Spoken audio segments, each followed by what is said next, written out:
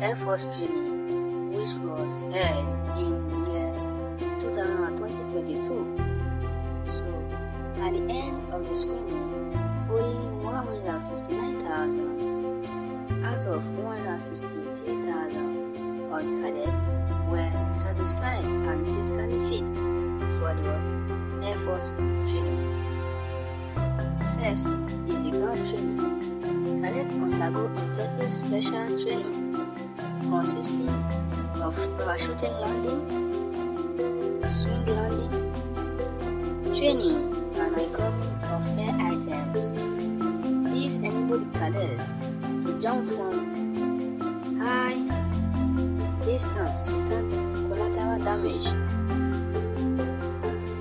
Next is the lateral drift apparatus.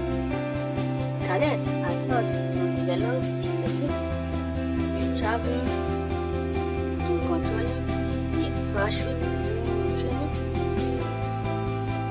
16 cadets failed the training while 18 others managed to pass the stage.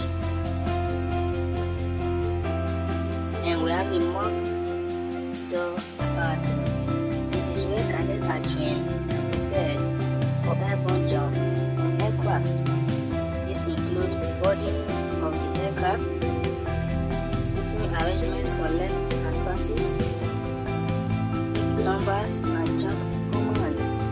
This stage prepares the cadet for forward training. The tower training simulates expert action on the aircraft. The cadets are trained with proper techniques to handle the jump master and to take a good position from